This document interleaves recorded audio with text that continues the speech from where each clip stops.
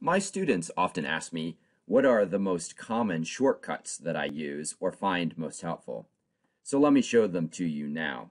Here you see on my screen the cursor. If you hold down the Z key on your keyboard, then it turns into a zoom in tool.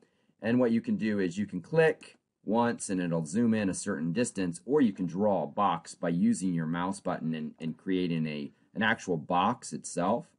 Another keyboard shortcut that I like to use is the previous extent, and that is the less than or comma button. You just press that once and it will go back to your previous extent.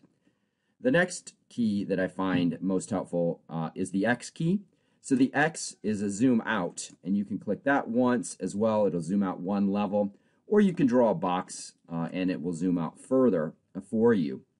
I'm going to use the key to go back to previous extent once and twice. The next key that I like to use is the C key. I hold down the C key and it becomes a pan option. And now I can just use my left mouse button and pan across the map and pull it wherever I need to.